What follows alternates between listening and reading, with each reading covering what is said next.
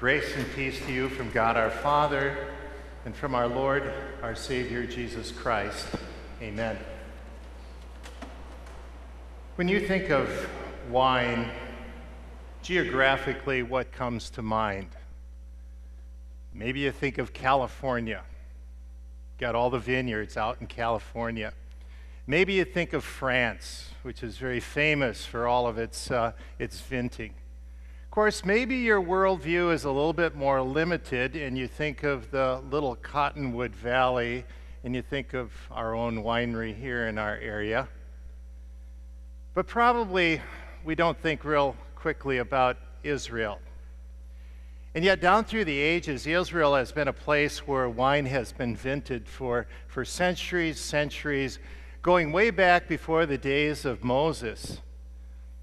The climate in much of Israel is just right for wine growing. There's one historian who has surmised that at times there may have been more wine in the land of Israel than there was water, especially if there were times of drought. Now, I don't know if that's factual or not, but one historian surmised that.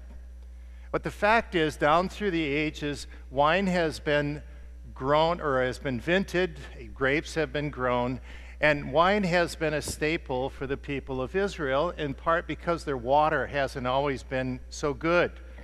And just as when it comes to our water treatment places, a lot of times they'll use chemicals like chlorine and so on to make the water more suitable for drinking. In the Middle East and in Israel, they mixed the wine with the water to kill the bugs. And so Jesus, as he so often did, taking things from everyday life, took the picture of the vineyard and winemaking. And in the gospel reading that we have for this evening, the thing that our Lord wants us to take home is the fact that we branches need him, the vine. Now, Jesus taught this lesson the night before he was crucified. He was in the upper room, somewhere in the city of Jerusalem. He was meeting with his disciples for that last Passover. And he was giving them his farewell address after supper, after he had instituted the Lord's Supper. And he had told them that as he had loved them, he wanted them to love one another. He said, you know, by your loving one another, people will know that you are my disciples. In other words, he is telling them, let your light shine. Let the love flow from you so people can see that just as I am loved, my love dwells in you. And so there were really two things that Jesus wanted to emphasize to his disciples in this farewell address. One was that they remain in him, that they continue in the Christian faith, because apart from Christ there is no life. And the other was that they love one another so that they could witness to the world that they were Christians and that the Christian life was also characterized by Christian love. So Jesus picks up on this picture of the vine and the branches. And of course, he says that he is the vine. And it gives us that picture of a vine and a vineyard. And just as the vine, through its roots, takes in nourishment and moisture and sucks it up, so to speak, and processes it and passes it along to the branch so that the branch can remain alive and can produce much fruit. So Jesus, being the very Son of God, passes along the life and the love that are part of his very essence to those who believe in him, so that we can be alive and that we can produce much fruit. Now he talks about the gardener. And the gardener is God the Father. And he talks about God the Father cutting off those branches that are dead and don't bear fruit. And I suppose we could say that those are branches that maybe were people who claimed to be Christian, but somewhere along the line their faith died out.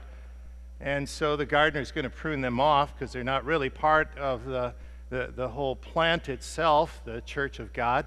While on the other hand, when it comes to those who are connected through faith and are God's people, the Lord does things to help us grow in our faith and to become more healthy and more productive.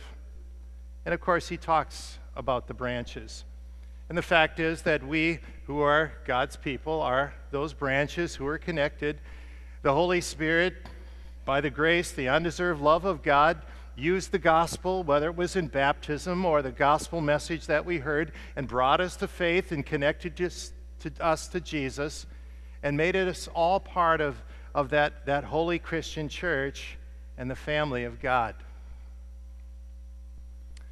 And of course, Jesus then talks about those branches that are not alive. And I've already mentioned, those are the branches that maybe were people who early in their life had come to saving faith through Jesus Christ, and then because of something that happened, maybe they became distracted by their work, or maybe by material possessions or certain pleasures. Or sometimes it was that somebody in the church, whether it was a called worker, or maybe it was a member who said something that perhaps they didn't even think was all that hurtful, but it was very offensive to the person who heard it and who was hurt by it. Or maybe it was a case of where this person just became lax when, in reference to hearing the Word of God and receiving the sacrament of Holy Communion, or got caught up in some sinful lifestyle and didn't turn from it. Because, sin has a way of taking control if we do not control it, and if we do not deal with it through repentance. And it has a way of dominating people and making them slaves to that sin, and eventually can choke off saving faith, where the sin becomes more important than the Savior. And finally, what happens then is the saving faith dies out.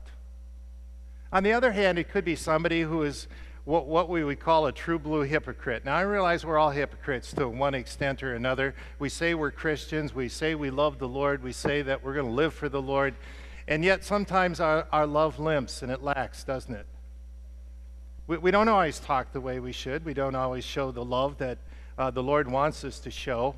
And yet we're Christian people who do what we do out of weakness and ignorance, and we stand in grace, and we're still clothed in the righteousness of Jesus, and we enjoy the forgiveness of sins. But there are those other hypocrites that they give the impression that they're Christian when they're not. Maybe they're part of a church because it keeps peace in the family, or perhaps it's good for business, or maybe it gains influence in some other way. And the Lord compares them to branches that are dead. And you notice he talked about what the gardener would do when it came to those branches. He cuts off every branch that bears no fruit, while every branch that does bear fruit he prunes so that it'll be more fruitful. Or we go to verse 6, if you do not remain in me, you are like a branch that is thrown away and withers. Such branches are picked up, thrown into the fire, and burnt. And so here really Jesus is giving a warning of his law, first of all to those who are unbelievers, of the impending condemnation that awaits them if they are not connected to the vine. God so loved the world that he gave his one and only Son, that whoever believes in him will not perish but have everlasting life. But he went on to say that those who have not believed are condemned already because they have not believed in the name of God's one and only Son. And so Jesus is issuing a warning to unbelievers, but he's also issuing a warning to us who are branches, who are connected to the vine, people who are part of the family of God. He's saying, don't become lax, don't become lazy when it comes to your Christian faith, and you're growing in your faith. You're hearing the Word of God, you're receiving the sacrament, you're applying it to your daily life, you're living that faith in your prayer life and the love that you show to other people. Don't let sin dominate you in your life. When you see sin, cut it off right away. Repent of it, turn away, turn to your Savior, and pray for the power of the Holy Spirit to help you to live that godly life. And use the Word of God and receive the sacrament to grow in your faith so that you can continue to be connected to the vine. And of course, he says that those who are connected to the vine are going to produce much fruit. And those fruit of which Jesus talks are the good works and the Christian characteristics that the Spirit produces within us. Maybe you remember the words of the Apostle Paul as he wrote to the Galatians that the fruit of the Spirit is love, joy, peace, patience, goodness, faithfulness. There's a kindness in there, gentleness, and self-control. Or as Paul wrote to the Ephesians, he talked about the fruit of the light being goodness and righteousness and truth. And these are things that the Lord wants to flow from us in terms of the characteristics that we show, the attitude, the personality that we have. But then as he told his disciples, as I have loved you, I want you to love one another. Whether we always like everything about everybody that's part of our church family or the people with whom we come in contact, the Lord wants us to have that love, that concern for their soul and their spiritual welfare and for their overall well-being. One of the things that the Lord tells us about being connected to Him is that we are already clean. He says, you are already clean because of the word I have spoken to you. When we come to saving faith in Jesus Christ, yesterday, for example, baptized a little baby. His name was Javen Daniel Orlowski. And he had a little white suit on, you know, like sometimes babies do. Sometimes babies are wearing little dresses, and sometimes boy babies are wearing little dresses. And I don't think it really hurts them every once in a while to wear a dress. I know my sister used to dress me up in a dress once in a while. There's some very incriminating pictures of me when I was a little boy. But I survived and I made it, and I don't have an identity crisis or anything. And those little babies who are in those little gowns. But that whiteness of those gowns and those suits is so symbolic. You know, Paul wrote to the Galatians, as many of you as have been baptized into Christ have clothed yourselves with Christ. And it's not because we put on the holiness and the righteousness of Christ, but it's because the Holy Spirit has dressed us in that righteousness of Christ. And every day as we live our lives through faith in Jesus, we wear that holiness. And as God looks at us, He doesn't see the sinfulness that we know stains our lives. And there are those days we look at ourselves and we think, oh my goodness, and I call myself a Christian. But God looks at us in Christ, dressed in that holiness of Jesus, and He sees us as clean because we've been cleansed in the blood of Jesus. We wear the holiness of Jesus through that word of the gospel that our Lord has spoken to us. And I realize that none of us has had the Lord Jesus come to us and preach and teach us personally, but through the people in our lives who have shared the word of God with us and have administered the sacraments, your pastors, your teachers, your parents, other people who are influences in your life. And as a result of this, you are clean. And sometimes God in His love, as Jesus talks about in this section, also prunes. He prunes every branch that does bear fruit so that it will be even more fruitful. And of course that pruning comes through, for example, the use of God's law. What we're doing right here. When I talked a little while ago about the fact that, you know, sometimes we're hypocritical and we don't always say the things that we ought to. We don't always do the things that we ought to. We commit the sins of weakness and ignorance. That's God's law by which He comes along and He snips at us. When we start to think that we're the ones who are the cause of our salvation, and we're reminded that we can't do anything to save ourselves, it's all God and not us. It's that pruning that God's doing to prune out the self-righteousness of our sinful nature. But then He comes along with the gospel and He feeds the branches. He feeds us as He gives us that gospel message that He loves us and we're precious in His sight and He's with us each and every day and He has eternal life waiting for us. And even when there are hard things and bad things that happen in our lives, He's going to be with us to help us through those things. And God uses those hard things at times, doesn't He, to do some pruning. You think of how things get kind of jumbled up when it comes to priorities. And we're busy doing this, and we're active doing that, and maybe we're not so busy and so active when it comes to our relationship with God or our relationship with those who are close to us in life. And all of a sudden, God lets something happen that maybe puts us flat on our back or down on our knees. And suddenly we begin to examine what's really most important in my life. When our life is on the line, for example, and we're facing death, do all those other things that we thought were so important really matter? You know, we can't take them to heaven. We can't do them in heaven. They won't get us into heaven. But what is it that will? It's only through faith in Jesus. It's only through our Savior, the way, the truth, the life, that we get into heaven. And suddenly, we get religion again, right?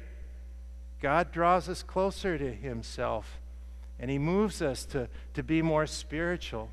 And you think of how we go through those times, and maybe the time that we spend in prayer doubles, triples, quadruples, because we realize, I can't do this myself. I'm so insufficient.